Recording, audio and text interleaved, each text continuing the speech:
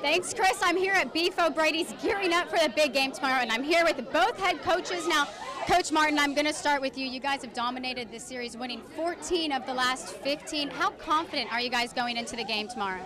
The game is tomorrow night at 7 at Pineville, so fans come on out. And if you can't make it, you can catch the highlights on News Channel 5's Fifth Quarter with Chris Bailey and myself at 10. Now, Chris, I'm going to have these cheerleaders and football players help me send it back to you at the desk. Wow, Coach, what a game, what an environment. Talk to me about how it feels to win that regular conference title. It's going to be coming down to Anthony Jennings and Brandon Harris, and we're probably not even going to know who's going to be taking that first snap against Wisconsin and Houston until that game day. And a big game over in Baton Rouge this morning as the Tigers were looking to go a perfect 10-0 in home games so far this season. LSU's Jordan Mickey and Jarrell Martin certainly played plenty today, but with mixed results. Now, Mickey would swat a game-high 7 blocks. This one in the first half finished off by Mickey himself, plus the foul. He would complete the 3-point play for the 6-point lead. Now we'll take you to the end of the game. Texas A&M hadn't led since 9-7 early in the game, but with 23 seconds left, it's Daniel House putting the Aggies up 65-64. Now on the Tigers' next possession, Josh Gray drives. He's going to lose the rock for his 4th turnover of the night. LSU had 16 as a team. Now A&M would go on to make both free throws, and LSU with the chance to tie it at the gun, but Keith Hornsby's 3-pointer just rims out right in and out of there. Hornsby was just 2 for 8, shooting for 5 points today. Texas A&M would win in Baton Rouge for the first time since 1941. The final score was 67-64, and there were definitely some boos after this one from the LSU fans. For Southern, I think the big key for today's game is going to be minimizing those defensive errors. Yesterday in the second game, they allowed Prairie View to score 13 runs, and only 3 of those were earned. And now Kramer's hoping that some of that national championship heritage will rub off on his new family here at LSU. And in this new young offense for LSU, Tiger fans seem to be asking who's going to step up and be the next playmaker. Peabody shooting guard Cedric Russell has received his first college offer from LSU. Right now, he's preparing for a state championship game. But just 10 months ago, Richard Cumby's world was turned upside down. I noticed I had a lump on my neck, so my mom took me to the doctor, and they checked me out that day. He said, come back a couple of weeks and see if it went down, and it didn't go down. And they gave me a needle biopsy, and then they told me it was cancer. Cumby's mindset for battling this disease? Not what you'd expect. The doctor told Richard, well, Richard, you have Hodgkin's lymphoma. Richard said, no, I don't. And he was like, yes, you do. And Richard was like, no, I don't. My God said that I don't have Hodgkin's lymphoma. I'm not speaking that on myself. So I would like for you not to speak that on me. But he never claimed that disease. But before they knew it, his journey with his mom to St. Jude in Memphis began, and his health continued to decline. We didn't want to lose him. We wanted to save him. Wrestle with you one day, and then next month, he in a wheelchair, barely could move. And while away from home, Cumby was not forgotten. Coaches and teammates stayed in constant contact and never stopped praying. He's just a special kid. You can't put into words what Richard is. Richard's Richard, and there'll never be another one. He's really crazy, funny. He always make people day better, and he was sharp.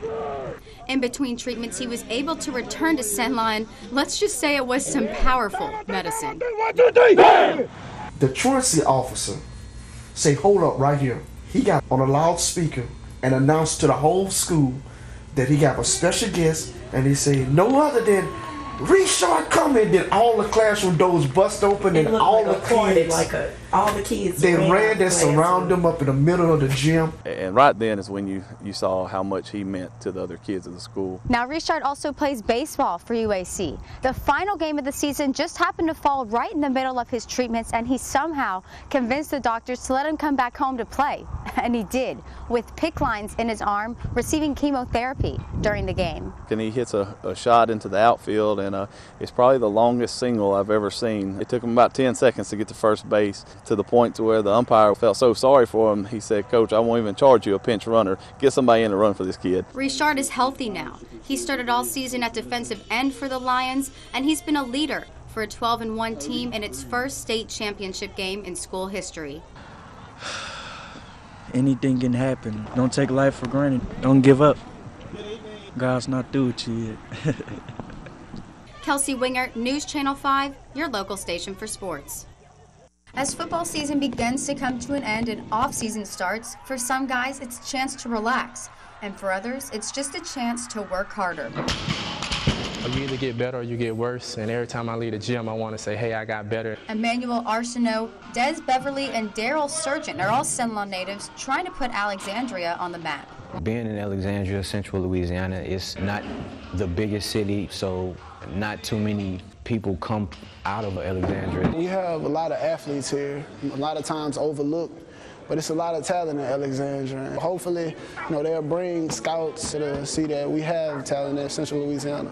After a quick stint in the NFL, Arsenault is now entering his 4th season with the BC Lions in the CFL, whereas Surgeon and Beverly are recent college grads trying to follow in his footsteps, as well as helping the next generation of Cenla stars on the gridiron.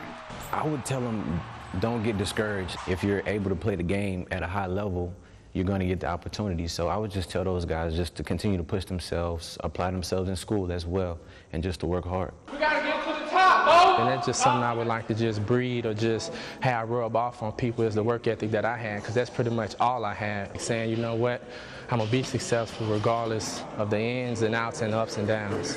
And with these guys' successes, hopefully the gates will open for others to follow. A lot of guys that's from the Alexandria area really haven't had the opportunities just to branch out or just make it to the next level. A couple years ago, breaking that barrier, showing that, hey, you know what, some guy from Alexandria can make it to the NFL, or you can make it to the CFL. The sky's the limit. That's pretty much to any kid that's in Cenla, whether they doing the professional sports, whether it's wanting to be a lawyer, doctor, dentist, it's nothing stopping them. And I just encourage every youth just to pursue their dreams, because it's possible. In Alexandria, I'm Kelsey Wingert for News Channel 5, your local station for sports. From KALB, you're watching Sports Extra. The LC Wildcats still haven't played one home game at their home court because the floor still isn't ready. Today they played over at their neighbor's place again, LSUA. The Wildcats taking on the University of the Ozarks at the Fort. 11 minutes left. The ball gets loose. Dylan Gray passes it over his head to KALB Robinson, who gets 2, but the Wildcats still lead by 14. Now a minute later, Anthony Gaines finds Kevin Lewis, who hits the layup and extends LC's lead 73-57. And here's Lewis again. He was on fire today. He gets 2 more, and the Wildcats are owning this game 75-57 with 10 minutes left. But the Eagles are still finding ways to put up points. Ted Beard misses that basket, but Josh Barad gets it right back.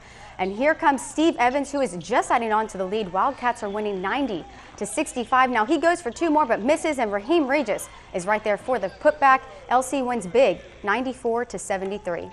And the road doesn't get any easier for the Tigers. Not much time to dwell on this loss because they traveled to Florida this Tuesday. Now the Gators not having their usual year. They're sitting at 10-6. Tip-off for that game is set for 6 p.m. and you can watch it over on ESPN. And the NFL playoffs continue this weekend, and we're getting closer and closer to the Super Bowl. This weekend is the conference championship games, a pair of quarterback duels on hand. Now, both games are tomorrow. The first game on tap is Aaron Rodgers and the Green Bay Packers against Russell Wilson and the Seahawks. That game is in Seattle. Kickoff is set for 2:05 over on Fox. The winner of this game will advance to the Super Bowl. And right after that, the game is on CBS. You can switch to catch the second game of the day. The Colts will take on the Patriots in Foxborough. Kickoff for that game is set for 5:40, and the winner of that game will advance to the Super Bowl as well to take on the winner of the NFC Championship game. And the Pels have one day between one of their worst losses of the season to the 8-31 76ers to taking on the Raptors in Ontario. New Orleans was without AD and Drew Holiday, but Coach Williams says that's no excuse. Thanks, Chris. Now, we've had a great day here in Hoover so far, and LSU doesn't come until tomorrow, but they found a way to make it into a lot of the press conferences today. Hey, guys, I was able to catch up with Coach Banks right before the game. He told me one of his biggest concerns was that the guys were going to be relaxed because they already know that they clinched first place. They're off to a slow start, but we'll see if they can pick up the momentum as they keep going. All right, so I was able to catch up with coaches from both teams before the game today. Now, the assistant coach from Southern told me that this was their main goal coming into the season, to make it to this conference title game. And he said that he thinks the keys to winning this game is going to be winning the rebound battle and making those jump shots. Now, the TSU head coach told me that her team needed no motivation coming into this game, that they're pumped and they're ready to go. She said whichever team's defense shows up is going to be able to hang the banner. Back to you guys. Hey guys, I'm joined here with assistant coach Arrow. Now you had a pretty good first half there. Talk to me a little bit about it. Especially holding Southern to 27 points. That's pretty good. How are you going to continue to keep them quiet offensively? I was able to catch up with Coach Cater before the game, and he was telling me about this new facility. It's going to have a training facility, locker rooms. It's going to have coach's office, just a place for Southern to be able to go and do all that stuff that they haven't been able to do here. He said it's a $1.2 million project that they're really looking forward to getting, and it's set to open in June. We're here with Coach Cater, and I just have a couple of questions for you about the game so far. Now, yesterday I know you guys had 8 errors. Today you don't have any, and your pitcher's having a really good outing. So how much pressure is that taking off of him?